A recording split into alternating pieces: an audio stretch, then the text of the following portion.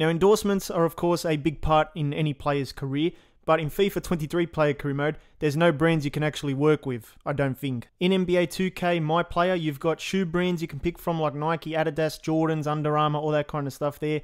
There's also this page here, so you can see that as you go further into your career, if you become a starter, or you gain more fans, more followers, you raise your profile, you can be eligible for endorsements by certain companies. There's also quests you can do to try and achieve sponsorships with companies. For Jordan here, you had to get 2.5 million fans, reach level 7 in the NBA, reach level 8 in fashion, and they give you like VC and all that kind of stuff there. And then once you reach peak market value, I guess, you can have endorsements by Nike, Foot Locker, Gatorade, all these different brands.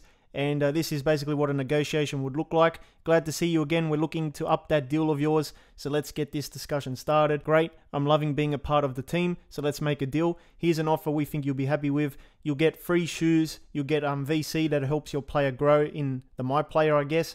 And there's incentives there. You get checks that you have to come and collect from the endorsements. And that gives you basically VC. So EA could do something similar to NBA 2K, have sponsors, work with different brands, do shoe deals as well. So you can wear Nike for 2 seasons, Adidas, all that kind of stuff. They give you money in the game. If you remember the journey in FIFA 18, there was actually a Coca-Cola sponsor segment. So they filmed like a commercial. And this is something they could do for player career mode as well, where you have endorsements from Coca-Cola, different drinks maybe, Gatorade. Just stuff like this would be cool to see in a player career mode, because when you do player careers, it's not just about performances on the pitch, it's everything outside of that too. You want to be able to buy cars, boots, walk around the neighborhood, do endorsements, commercials, all that kind of stuff. You just don't see that at the moment, and we're still about 10 years behind NBA 2K for player career mode. There's heaps of things EA can still do.